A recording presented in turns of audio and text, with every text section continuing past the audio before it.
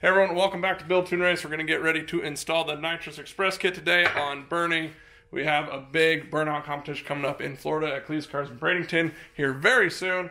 So we need to get this thing one more step above where he's been for some burnouts. So Burnie is pretty much ready to go. Everything's been great on him. We definitely have popped some tires on this unit.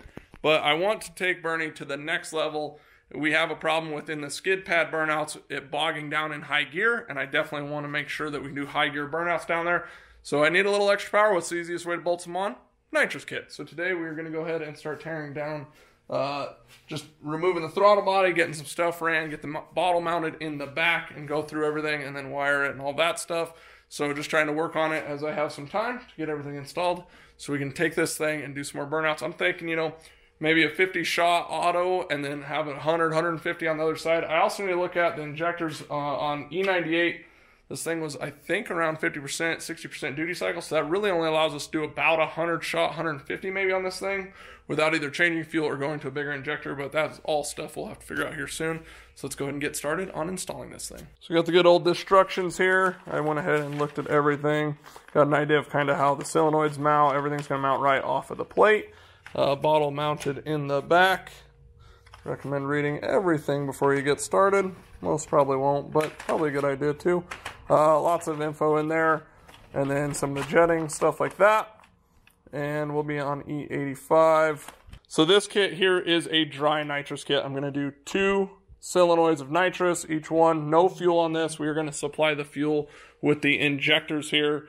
And that's what I'm talking about, possibly running out of an injector, because that's where the fuel for the nitrous comes from. We're not using a standalone tank like some nitrous kits, or, you know, tapping into the fuel rail or whatever. Straight up going to be using the injectors to supply the fuel for the nitrous kit here. So I think a dry nitrous kit is a good idea for something like a burnout where you're on and off the throttle a bunch. Also, I'm going to use the Holley to make sure we're not spraying it through like rev limiters and stuff like that.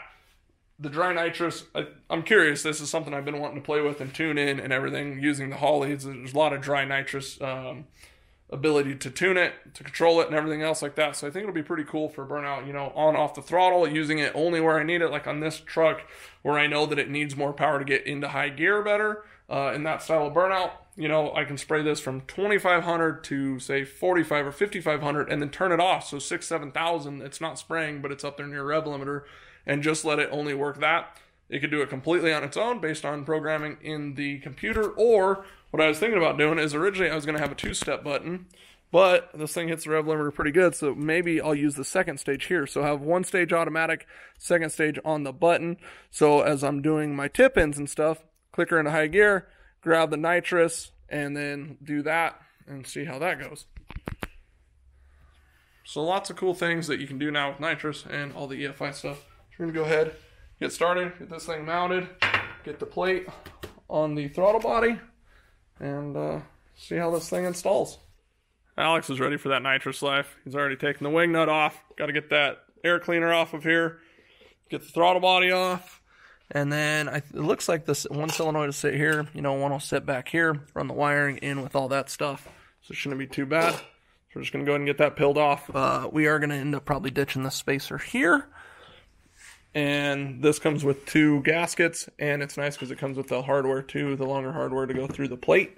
So all that stuff should be good. Shouldn't be actually too bad of an install, huh? No. Get that unhooked, get some of that. And how's this one go? That one's kind of goofy. Is that a safety clip? Yep, and then it'll pull right off, or should. Maybe. Sounds good. Oh, push. There it is. Push button. Push to start. Alright, so I need to... And all that could probably stay, honestly. Whoa. Release it and just set it right here. Oh yeah, because we do have enough throttle. Yeah, oh, we got throttle cable for days. Already got the carb off. Alex has his NX hat on already. Woo! Gonna go ahead. Show a little love for the supporters. Yeah. So we gonna go ahead and cut this out and get this plate off. Get the new studs out. Start getting all this kind of mounted. See where we're gonna go. And then this stuff is pretty much all in the back of the truck. So, yeah, easy enough. Not a whole bunch here. So we're going to go ahead and start getting this cracked open. Getting everything figured out, the nitrous jets actually sit right inside of here. Did we happen to grab the... Nice. Got lucky there. The first two we grabbed. So, looking at this plate here, no fuel. This is the conventional stage 6 kit. So we have nitrous here, 41, 57. So here's all of our jetting. So for a 50 horsepower shot, we want a 41, which we got. And then 100 shots, 57. So what I'm going to do is just for getting on the dyno and putting them together possibly. So you got a 50, 100, and if we spray them both together, then you got a 150. So I'm going to go ahead and install these here. Take note of which one's which. So whenever I plumb it, I know one stage is, 50 horsepower, and the next one's 100. Then depending on what we need and how that burnout comp is looking, we might go ahead and grab those other jets. We have a whole baggie that they send you full of jets so we can step it up. But to make sure we don't overshoot what I have availability for fuel and tuning and all that stuff. Plus, it's in a burnout. I don't think we need a bunch, but another 50 or 100 horsepower is going to do crazy. Remember, this thing made like right at 400 horsepower on the dyno. So with another 100 on it, you're talking possibly right around 500 out of a 4.8. It's pretty rowdy. So I'm going to go ahead and get these set in here, and then we will get these fittings mounted on there as well. All right, so got these lines kind of positioned where we want. We're actually going to go off to the side on both of these, give us some clearance to the alternator, so it'll actually be here and over there. It's pretty much where we need them. And then there's this cool little crush fitting here that screws into the bottom there. And then I don't have a purge, so we'll end up blocking those off. So we're going to go ahead and get these mounted to these hard lines here and go ahead and install the plate. It should be pretty close. It's been super simple so far. I gotta say, that is a pretty gangster 2-stage setup right there. Pretty clean. When I first got the kit, I was wondering, how am I going to mount the solenoids? And I started looking that they mount off those. I was like, oh, that's pretty cool. So how do we do? Not too freaking bad. Nice. Nice clean up wiring there. This wiring. Bring our fuel line around. Down through there. Nice. Yep, run it right along the firewall, or the fuel rail and then the firewall. Yep. Man, that looks pretty good. We got our line already ran up here. I have to bring that up a little bit. We might have to rotate that. Yeah, we'll see. I think that'll work pretty good. We just kind of got them in there close, but it did get a little bit longer because the solenoids from what we were thinking, but otherwise not too freaking bad. So ran into a slight issue where the throttle body, which just like runs right next to the carb spacer that we had on there before, and we had to clearance it. So now it just barely rubs the NX plate, but I mean, it's equal to what this is. So I went ahead and just clearance this because it's been a little issue before. I was just trying not to grind on my really expensive throttle body, but now it's a lot safer and it doesn't catch on the plate because you don't want that to happen because it'll hang the throttle open. So just went ahead and for this setup, went ahead and clearance that. Now we should be good to go. Dang, that's looking pretty good. So we got, stage 1, stage 2, or vice versa. This is all mounted up, plates on, good to go. Everything's back on there. We got full throttle actuation, everything looks clean. Ran our lines here and there. And now what we do is this is all put together, and now we have a Y out here, and that is what's going to feed the solenoids from the nitrous bottle in the back. So we need to get the nitrous bottle mounted in the back of the truck with these mounts, and then run the long line up to it. Oh, got that gasket. Don't want to forget that gasket for the air cleaner. Nice. Coming back together. I was trying to figure out a good spot for the nitrous bottle, and I mean, we could always put it on the roof. But, I don't know, we're debating lay it down, stand it up. I'm trying to think for burnouts, I would assume standing it up is better because it's not drag racing where G-force is trying to slosh stuff to the back of the bottle. Standing up, it kind of keeps it where it's picking it up out of the bottom either way. So I'm thinking vertical makes sense. But the mounts they send you with this little step, the bottle would sit kind of tilted out of it if we go kind of right there next to the fan and stuff like that. So just trying to decide how we want to mount this thing. But I don't know, what do you guys think? Should we just leave it up top? Well, there it is. Ended up using just the one tall bottle mount. The thinner one, that if we were to lay it at an angle, didn't use that one. I'll probably get another tall one to help hold it below, but really the bottle can't go anywhere like that. So it's looking pretty dang good. I like the stand-up, so when we're doing burnouts and, spinning around and doing that, the bottle doesn't necessarily come, like, And since there's a pickup tube in the bottle, so more or less there's a pickup tube in the bottle, comes down here and picks up out of the bottom here. So when you're launching the car, it's getting all the nitrous from here to here. Kind of no matter how, when it's spinning around, it'll pick it up. So I think that's going to work out pretty well. Ran the line all the way up along the frame rail in a pretty safe area, right up to here, to that Y in the kit. It Y's off, goes to the one solenoid and the other one. And now, Alex got some wires undone, running it right along this fuel rail right here. We got the other ones there. So now I just need to figure out how I'm going to wire this thing in and kind of place my solid state relays, all that stuff. And then inside here is where the power panel is for the rest of the truck. So I need to get 12 volt over to that, or from that over to the solenoids, and then we should be good to go. Alrighty everyone, so everything is physically installed in the truck other than some relays and stuff like that. I was just looking at some of that. I need to just clear my mind, get into the wiring mode, and make sure I'm going to wire everything up the way that I want it. I was looking at, like, does it need a master switch and stuff like that, or is it all through the Holley? I think you can do it either way you want, but going to go ahead and call it there for the night. Tomorrow night I'll come in and finish up the wiring. So see you guys tomorrow. Alright everyone, welcome back. We're back on Burnie the next night. Gonna try to wire this thing up. So I was actually looking at Terminator X, and unfortunately you only get one stage of nitrous control in it. So what I'm gonna do is the other one will be activated off the switch on the steering wheel. And then we have our little button in here that will activate. So that'll send signal to the ECU to let it know that it can activate the other one. And then I'm gonna hook this one up pretty manually. So gonna go ground to this switch, out of this switch over to the full throttle switch out here. And then the other side of the full throttle switch, I think I'm gonna go ahead and run the solid state relay from Holley that just needs a ground signal to activate it. So using this thing, little ground signal there, it'll help activate that. That'll be easier than using like a regular relay and jumping it off the 4 poles. So this should work pretty good. I already kind of set this up and wanted to make sure it worked. Right there, full throttle. So pretty easy from the switch out to one side of this. I got to figure out which one's which. And then out of this to that relay, so that'll activate it.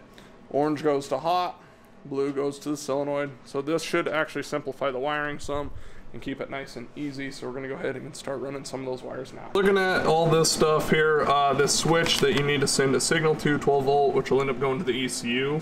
On the Terminator X, they're a little bit different. So you can do ground or hot inputs and only ground output. So perfect, PW minus for the nitrous stage out. And then inputs, I can go ground or hot. So probably come off of a keyed 12 volt source and feed this switch. And then it'll go to one of the inputs here that's open on the Holley. I can pick any of these since they all can take it hot and program it into that one for the N2O enable and input one. That's under here right now. Need to clean this up a little bit better, but nitrous solenoids are mounted right here and here. Power comes over to the main lug.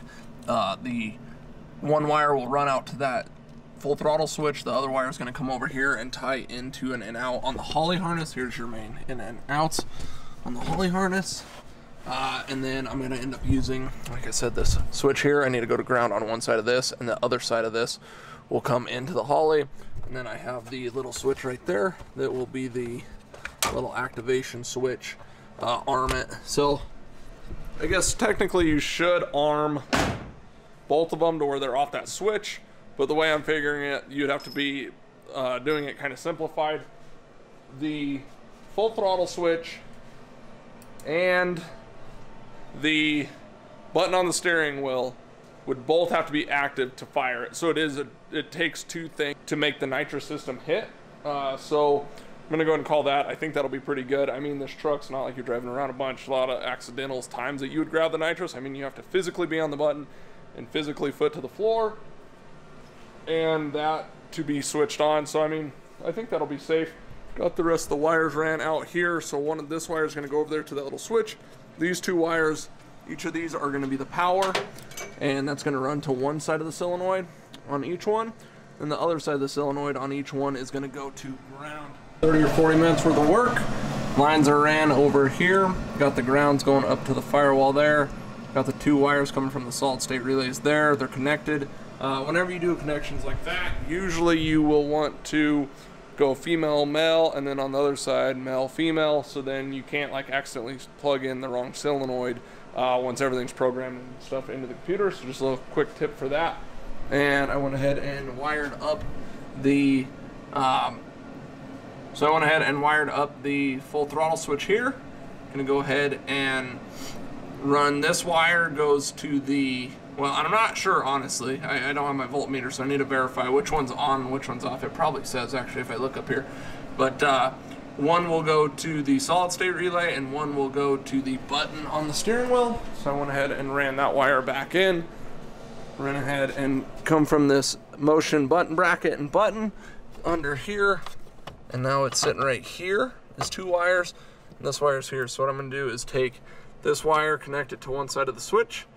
The other side of the switch will go to a chassis ground on the chassis. So when that gets clicked, it'll send the signal through the switch. So when the switch is on, it'll come all the way through and into the vehicle. So that should work. So we'll have one manual and one program through the Holly, which will be pretty cool. Kind of, you know, do its thing, and then also have that backup on a little bit of nitrous. Pretty slick setup for a freaking burnout truck. So I'm gonna go ahead and hook up that right there, and then we should be just about done wiring this thing. I think I got this all wired up here. Switch, and then that full throttle switch outside off the steering wheel. So hopefully, I went ahead and hooked up the power. Nothing there. And here just the wide open throttle, click there. So that's wide open throttle, then grab this. We should hear a click on the nitrous. Perfect, yeah. I don't know if you guys can hear that or not, but it's pretty much whenever I go, if I hold this, it'll turn it on, or if I'm full throttle and then doing a burnout, and I can grab it like that, and then it's on. So this is needs 2 things to activate, but that is just manually activating it. So if I do that right there, full throttle, and grab the button, I'll grab the first kit or second kit, probably the second kit, and I'll program in the first kit to kind of be auto, and just a little shot probably, and then have the button for more if needed type of a deal, and have that 50, I'm thinking like a 50 shot all the time, anytime I roll through that RPM range to help it get past the converter, that tight spot, and help it like get a little bit more power to just get up in the RPM into the power band that this thing has. And then once we get past that, like when it's at 6,000, I think it'll be happy. But if there's for some reason I want to grab it, or if it goes to spray some, it's still not enough, I can grab it and spray both together. So it'd be like 150 total. So it's kind of cool that I have some options, and pretty neat to be able to play with nitrous like that. So, hell yeah. So last thing I have to do is hook up this little activation switch that more or less, I could bypass this, do the same thing, and more or less, then you could spray the bottle without that switch on. But then every time it hits that RPM range without that on, it won't be. So like in static burnouts and stuff, we don't need nitrous. So you can just leave this off, do your normal burnout. But in the like Aussie style burnout skid pads, then you'd kick this on, activates that normal stage, and then the computer will take care of it from there. And it's my jumbled mess of wires down here, and being able to tidy everything back up, I think we might be there. So we know this stage, whether that's probably going to be 2.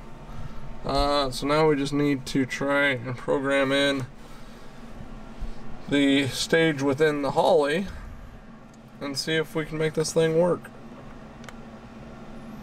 So I got into it, stage out, so that should already be good to go.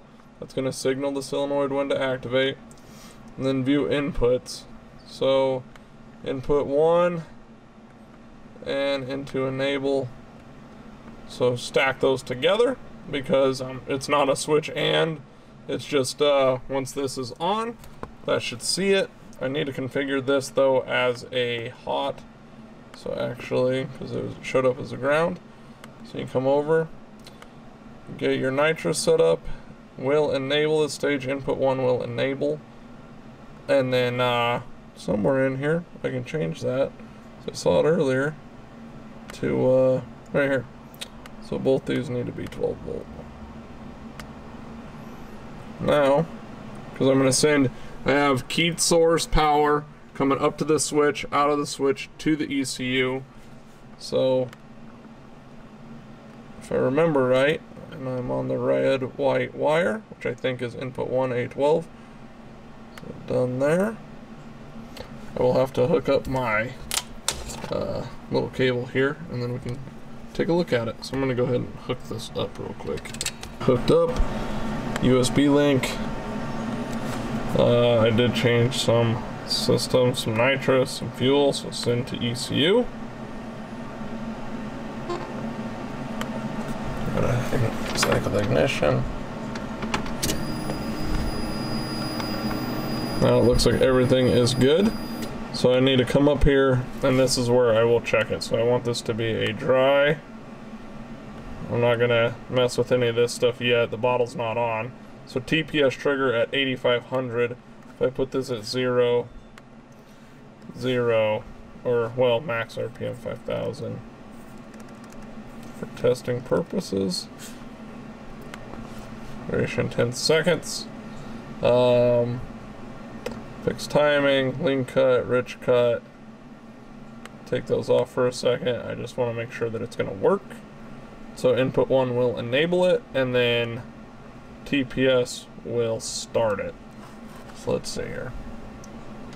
So that should be enabled. Lights on. So I should hear this click when I go to 85% throttle. 40, 50.